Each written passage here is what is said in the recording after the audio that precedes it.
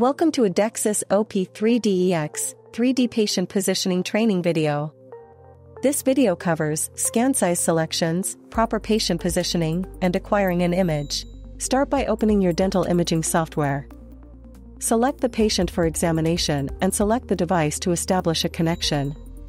The OP3DEX graphical user interface opens on the workstation when the connection to the device has been established. Select the 3D modality. With the 3D modality selected, you can select the region of interest on the dental chart for the 3D scan. This will automatically change the field of view, FOV, according to your selection. You can select all parts of the dentition by clicking Select All. Undo Select All by clicking Clear Selection to return to the previous state. Here you'll find the field of view size selections, presented as height by diameter. For example, a field of view that's 10 by 15 corresponds to a cylindrical volume with a height of 10 cm and a diameter of 15 cm. Select an image resolution, low, standard, or high. There is also an endo resolution available, only for the 5 by 5 field of view. The list of available FOV sizes depend on the device configuration and country specification. This icon allows you to select the Scout image program. A Scout image is taken to verify and perform adjustments to the FOV position and height before initiating a full 3D scan. By default, the Scout image option is always active when taking 3D images. The patient size indicates the currently selected patient size. Press the patient size selection icon to open a list of patient sizes, small, medium, and large. Select the patient size icon to activate it. Selecting a patient size, auto-adjusts the kV and MA exposure values to preset levels. Test mode disables device radiation production. Test mode can be used to demonstrate the device's movements. You can also use the unit control panel to enable and disable test mode. The device status indicator message bar displays the device status with a color-coded indicator. A gray indicator means the device is not ready and will be accompanied by a prompt indicating steps for resolution.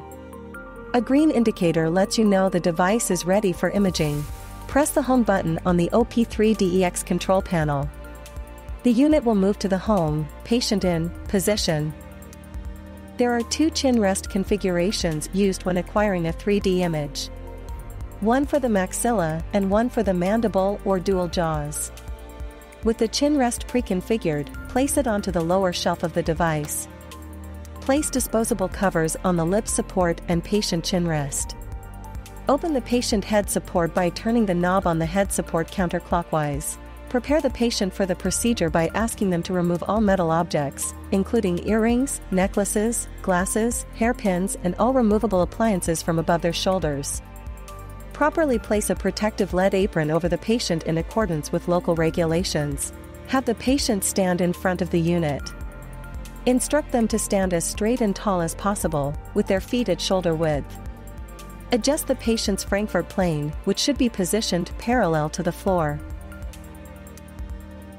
Raise or lower the unit as needed so the patient's chin is level with the chin rest.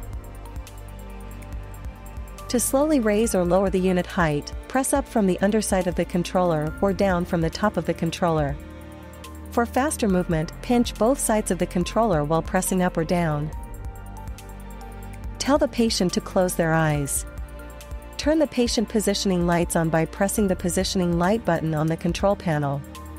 Use the horizontal alignment lights to ensure the patient's occlusal plane is horizontal, prior to the patient entering the unit. Have the patient step forward asking them to grasp the patient handles, place their chin on the chin rest making contact with the lip support. If the patient has wide shoulders that could collide with the rotating unit, ask the patient to cross their arms when holding the handles, to contract the shoulders. Ask the patient to take a step forward to straighten their spine. You can open the mirror and use it to assist in positioning the patient. Close the mirror before acquiring an image. Turn the patient positioning lights back on by pressing the positioning light button. Use the positioning lights to assist in correctly aligning the patient's head. The region of interest captured is located between the upper and lower horizontal field of view lights. Ensure the patient's head position is aligned with the mid-sagittal positioning light. The head should not be turned or tilted. Compensate for misalignments by manually moving the patient's head into the proper position or by adjusting the unit height. Additionally, if the patient isn't required to be in occlusion, install the patient bite block. Ensure the patient bites down so both their upper and lower anterior teeth are in the bite block's grooves. Alternatively, place a cotton roll or something similar between the patient's front teeth to separate the jaws. Close the head support by rotating the knob clockwise. Adjust the forehead support so it is resting against the patient's forehead. Reconfirm proper patient alignment using the positioning lights. You're now ready to acquire a scout image. Before acquiring a scout image, inform the patient that the unit will rotate and that an audible sound will occur. If the patient is feeling insecure or has an exceptional anatomy, use the test mode to demonstrate the unit movements and to ensure the rotating unit does not collide with the patient during the imaging process. Activate the test mode from the GUI or by pressing the test mode button on the control panel.